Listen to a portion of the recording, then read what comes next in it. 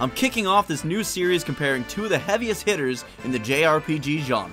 I'll be reviewing, comparing, and contrasting Dragon Quest and Final Fantasy on a game-to-game basis to find out which series had the better games for each installment. For this series, I'll be focusing on the most recent and accessible versions of each game. So in this case, we'll be talking about the mobile or Switch version of Dragon Quest 1 and the Pixel remaster of Final Fantasy 1. If you enjoy these videos and would like to see more and support the channel, remember to like, subscribe, and turn notifications to all. Let me know which of these two you prefer and why in the comments. Now let's begin.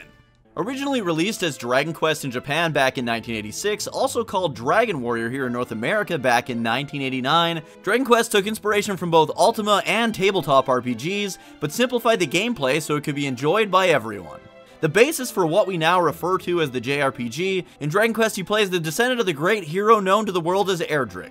You start your journey in the king's throne room where he speaks of the evils that have taken control of the world and kidnapped his daughter, Princess Gwaelin. It's up to you and you alone as you scour the land of Alefgard, searching for Erdrick's legendary sword and armor, and the materials needed to create the mystical Rainbow Bridge, which gives you access to the evil Dragon Lord's home base, Charlock Castle. Despite being a fairly simple game that consists mainly of going from town to town on a quest for items, since you are the only playable character, the original Dragon Quest can get pretty tough if you aren't properly prepared. Each town has better armor and weaponry than the last. They conveniently happen to jack up the prices at the inns in each town as you progress as well.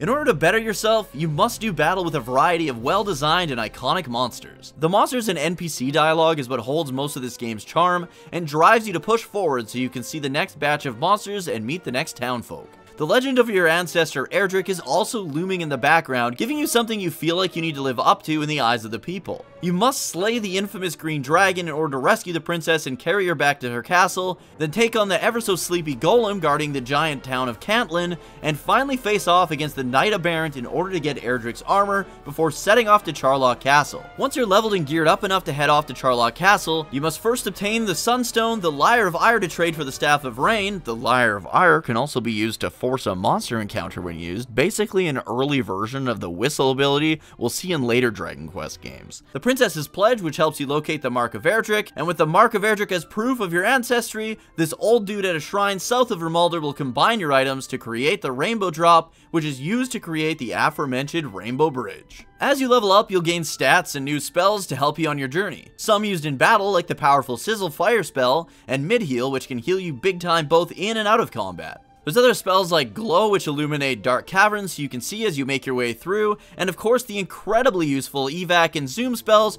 which both immediately take you outside of any dungeons or caves and whisk you back to Tantacle Castle respectively. After you've built the Rainbow Bridge and journeyed into Charlock Castle, you've got to locate the hidden staircase that leads down into the Dragon Lord's lair. Strangely enough, once inside the basement levels of the castle, you can find Erdrick's legendary sword, which will aid you greatly in your battle against the final boss. If you can survive the onslaught of powerful monsters in these catacombs, you may then meet up with the Dragon Lord himself, who offers you half the world if you'd be willing to join him.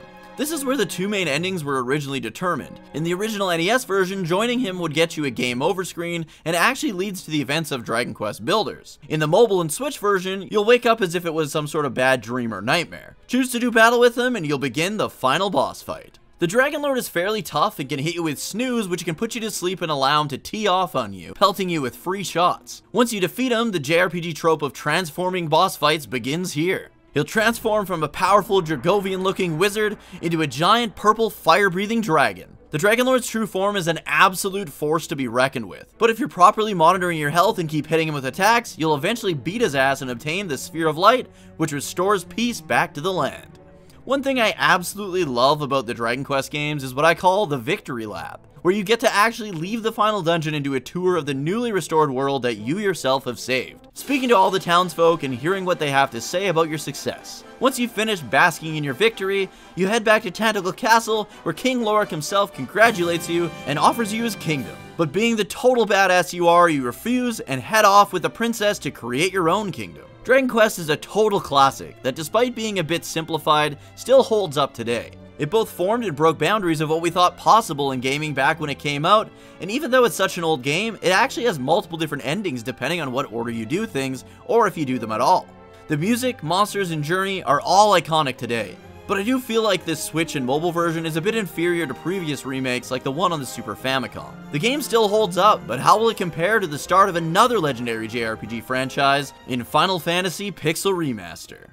Final Fantasy was originally released in Japan back in 1987, over a year and a half after the original Dragon Quest. It came out here in North America several years later in 1990. Created by the great Hironobu Sakaguchi, who was inspired by Ultima and Wizardry, but shut down by Square until they had seen how successful Dragon Quest was in Japan. Once given the go-ahead, Sakaguchi created this gigantic world with a customizable party of 4. In Final Fantasy, you begin the game by creating and naming your 4 main party members, and then choosing from a variety of what are now known as job classes. Most people name their characters after themselves and some friends, but the classes available to you are Warrior, Thief, Monk, Red Mage, White Mage, and Black Mage. I personally hate mages, so I usually go with Thief, Warrior, Red Mage, and Monk.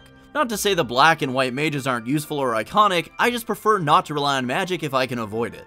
The game opens up by showing the devastation brought to the world once the light was removed from the 4 great crystals. The world is supported by the 4 crystals and their elements Earth, Fire, Water, and Wind. Legend has it that one day 4 warriors of light with crystals in hand will appear and save the world from darkness. Your party members start outside of Cornelia, and after approaching the king, learn that a knight named Garland has gone rogue, abducted his daughter Princess Sarah, and fled to an old shrine to the north, known as the Chaos Shrine. After the king promises to expedite the rebuilding of the bridge outside of Cornelia if they can rescue the princess, the Crystal Bearers head off to face the mighty Garland.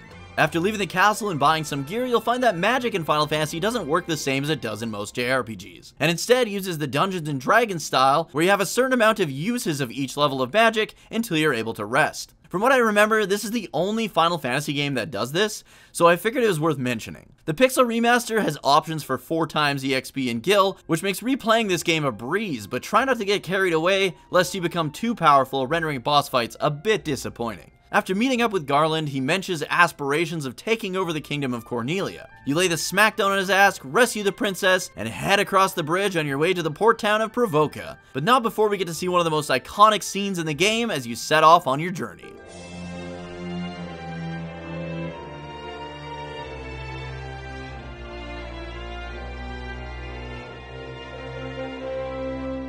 In Provoca, you learn that a group of pirates are pissing off all the locals, so you beat their asses and take their boat to set sail for the land of the elves. Once there, you learn that a curse has been put on their king, keeping him locked up in a deep sleep. You go and meet some guy to the north who is definitely not the dark elf ass toss, and he tells you that if you get the crown from the nearby cavern, he'll be able to break the curse. So you go spelunking, retrieve the crown, and give it to this seemingly helpful chum who, shockingly, is revealed to be the Dark Elf Ass Toss. You smack him around, he drops the Crystal Eye, which you need to bring to the Blind Witch Matoya north of Cornelia. Once she gets the Crystal Eye, she can see again and gives you a special tonic, which awakens the King of the Elves. After saving the Elf King, it's off to the dwarves. Living underground, one of the dwarves asks if he can use your nitro powder to blow a hole in one of the caves, which opens up a path to the rest of the world's oceans. It's time to set sail to new lands. The first place you encounter is the town of Melmond, where you'll notice the ground and plants have all been rotted away due to the light being removed from the Earth Crystal. So you load up on gear and head to the Cavern of Earth, where you beat up a vampire who drops a Star Ruby,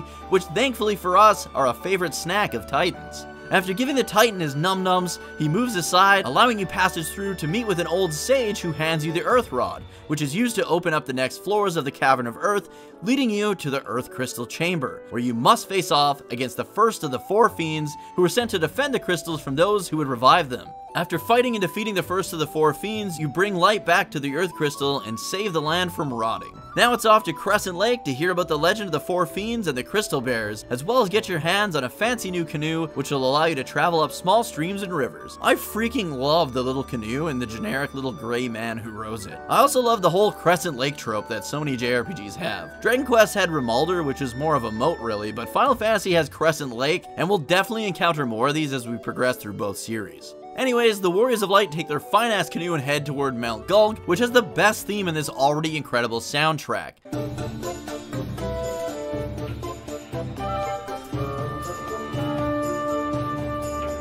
In Mount Gull, you've got to walk through lava until you face off against a red dragon, who isn't nearly as cool as our pal the green dragon from Dragon Quest, so you waste his ass without any issues, and head to the Fire Crystal Chamber, a place I've been to in real life, believe it or not, at the Artnia Square Enix Barn Cafe in Shinjuku, Tokyo. Be sure to check it out if you're ever in Japan. They've got strong elixir drinks and fantastic pancakes. Unfortunately, the Fire Fiend Merilith isn't as hospitable, and instead of hard liquor and pancakes, she whips out her multiple blades and tries to off your party. Thankfully, she's no match for your bromance and Reiner's ice spells, and you defeat her so you can bring the light back to the Fire Crystal. Now it's off to the Ice Cave to grab the Levistone. After falling through the ice a few times and getting lost, you grab the Levistone, which you use to unearth the ancient airship from the desert south of Crescent Lake. You now have full access to the world map in your fancy new airship. On your travels, you find some random-ass holes in the ground. Upon entering, you find an ancient race of dragons who say that if you can obtain the item from the Citadel of Trials, the Dragon King will grant you great powers. So it's off to the Citadel of Trials. This place is full of warp puzzle shenanigans, but once you find your way, you'll obtain the most sought-after item in all the land, the,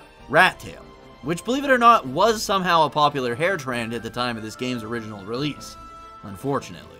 Thankfully, I was above such trends and peasantry. No, instead of a rat tail, I had the luxury of growing up with a mullet. Those things will never go out of style, am I right, guys?